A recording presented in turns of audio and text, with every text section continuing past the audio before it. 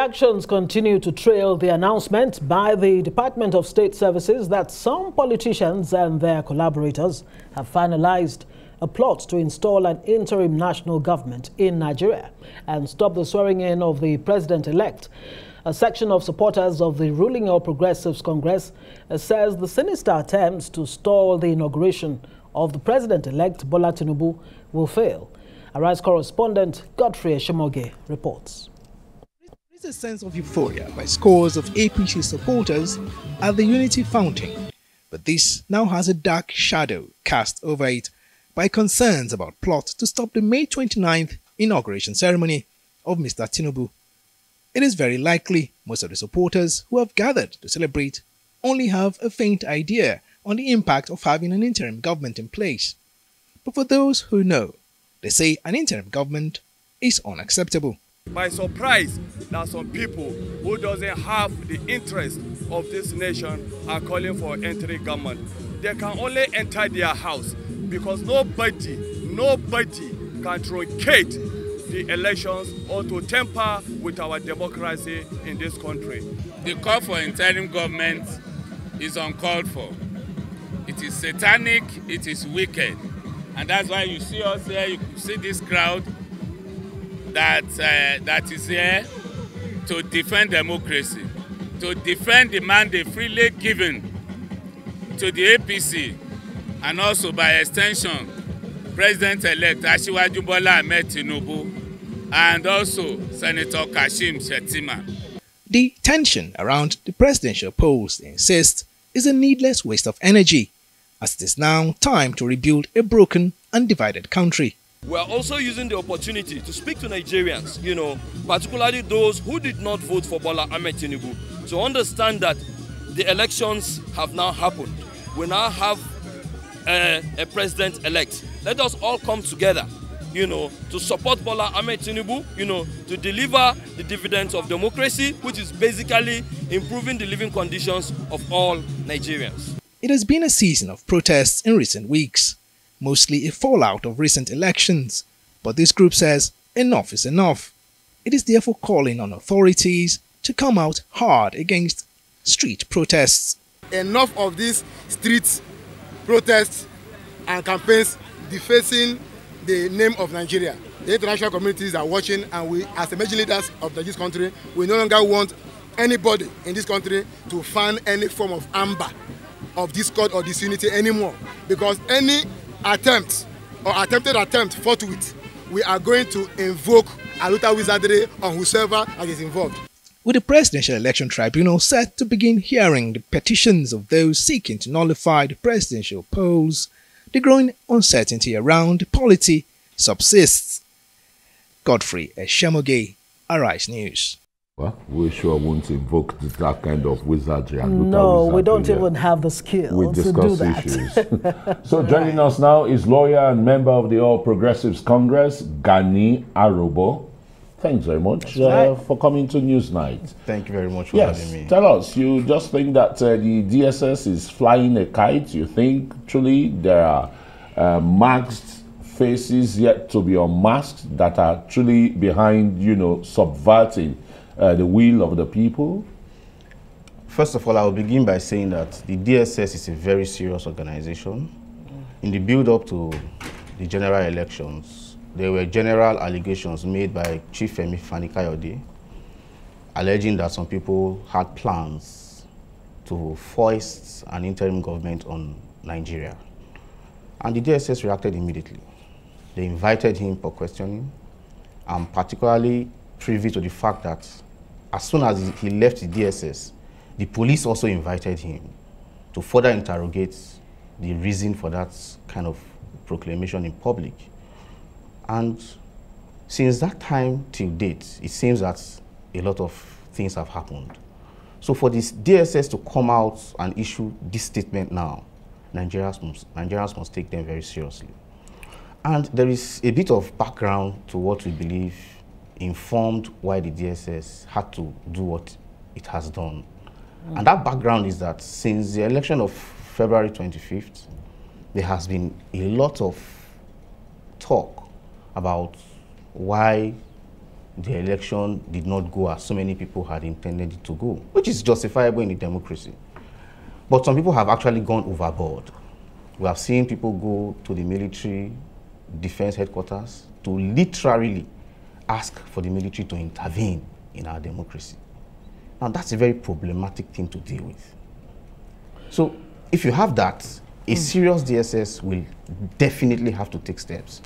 So, if the DSS comes up to say that they have information that entrenched interests are at it, again, to undermine our democratic process, Nigerians should take them very seriously. Well, it's not the first time the DSS will be coming out with such warning. I recall in 2019, before the election, there was something similar where the DSS had raised an alarm that there were plans to disrupt, the system. And about 3 weeks before the February 25 election, Tinubu himself actually raised the alarm that there were plans to scuttle the February 25 election. Do you think it serves any good purpose when the DSS comes out with this kind of alarm? Because you hear people say, look, the DSS should just come out and say, look, we have arrested some people who are found to be complicit in plans to disrupt, the free flow of our democracy. Yeah, I believe that in addressing a security problem, there are different layers and levels to it. Now, it's like somebody who plans to rob under the cover of darkness. By merely shining the light on that spot, you have dealt with that security threat. So maybe the DSS on its own have assessed the threat and have discovered that it is at its very infancy. So by merely putting out a statement, the participants, criminals, the principal actors will scamper for safety and abandon the plot. Now, I'm sure that they will continue to evaluate developments. If they see, since they already have enough to come to the conclusion that there is a plot and an attempt to scuttle our democratic process, they will continue to look at that information, those intelligence. And if they see that it materializes to a point where it becomes a significant threat, I believe that they have the tools and the capability to respond almost immediately. We should be confident in the fact that they have identified this almost as it seems now in its infancy.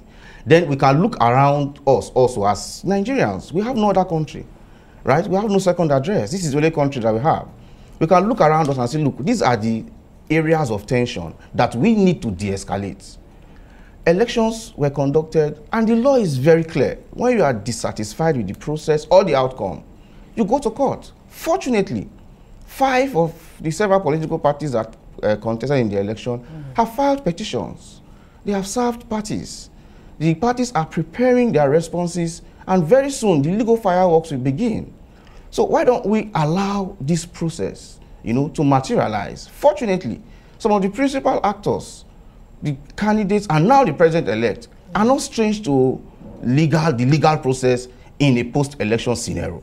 Peter Obi himself is a product of, post-election litigation. Atiku has done it for years. Asiwaju is credited, for supporting the process that led to obtaining the mandate stolen by PDP across several states in the Southwest. Our electoral jurisprudence in Nigeria today owes its credit to the work done by parties like ACN and AC years back. So going to court after an election becomes a bit contentious the way this one seems like, because it was indeed a keenly contested election. So going to court is a recourse that everybody should wait for and hope in.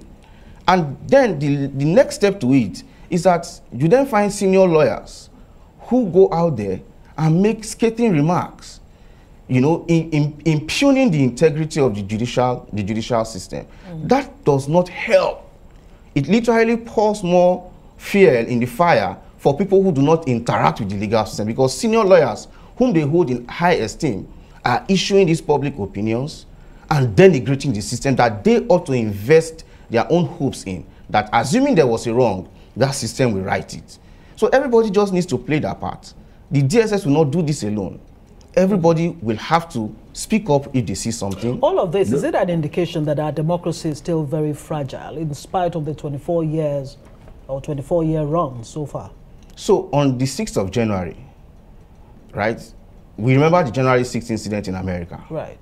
America is an almost 200 years, if not more than 200 years, democratic nation. Even their own democracy was tested. What does that tell us, as long as you have human beings who have given to themselves a system of governance that has to do with politics and everything and the leanings that comes with politics, there will be intense contestation. The system will be tested.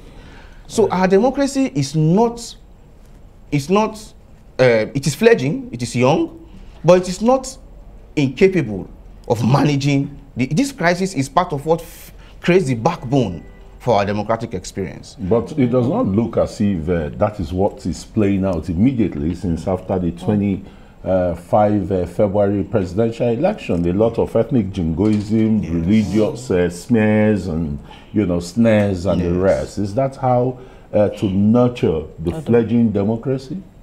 Admittedly, I think we have, anybody who has followed the political evolution of Nigeria as a country, particularly since 1999, both religion and ethnicity have played some role, but they have remained behind the scene at the background. Unfortunately, in this election, it seemed that we all stirred the honest net, and some people are more guilty than others, in the way that we decided to weaponize religion and literally test the fault lines, that define us as a nation. Now, that election is done and dusted. Everybody voted the way they wanted to vote. There are still elections that are inconclusive as we speak now. Local elections, and those issues are still tension points in those elections. So the narrative for us, and from APC and the president-elect, who was elected to rule over Nigeria and lead this country, in the right way, is that, look, elections are over. Let us start having a conversation on how we would govern and lead this country out of the woods. Well, the Labour Party, just before we let you go, the Labour Party in its reaction, part of what it said was that, look, this might just be an attempt to intimidate Nigerians. Is that your reading of the DSS statement? Now, if the DSS already had a history of intimidating people who expressed their views lawfully, then I would have aligned with what the Labour Party man had to say. But the DSS doesn't seem to have that record. And the Labour Party, with due respect to whoever is on that ticket, particularly the vice presidential candidate, has not helped in this matter.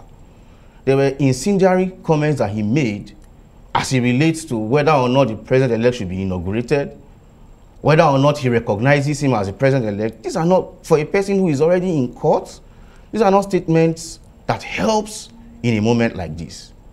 If this country burns, nobody has anywhere else to go. I'm not from Mauritania, I'm from Nigeria. So the reality is that statement was misconstrued or taken a bit overboard. But we heard him say it. We heard him say those words. And those are the kind of things that befits the office of a vice president, regardless, because the equanimity of a person in his moment of defeat is a testament of his dignity in a moment of victory. So if you cannot handle defeat, then you are telling us that we should be glad we dodged the bullets. You ought to demonstrate the gentility and access the available routes for redress, known to law, not to turn the entire process into a circus that now threatens to undermine the entire nation just because even him himself was a victim of an election that was upturned. Whoever went to court did not come to his house to forcefully uproot him from that position. He went to court. Well, they have also gone to court in this instance. Indeed. Absolutely. So we'll just wait for the fireworks to really begin. In the courtroom. We assure you, not outside of it. We assure you that our lawyers are doing excellent work. All the lawyers will put on their gabs and we'll see what they come up with.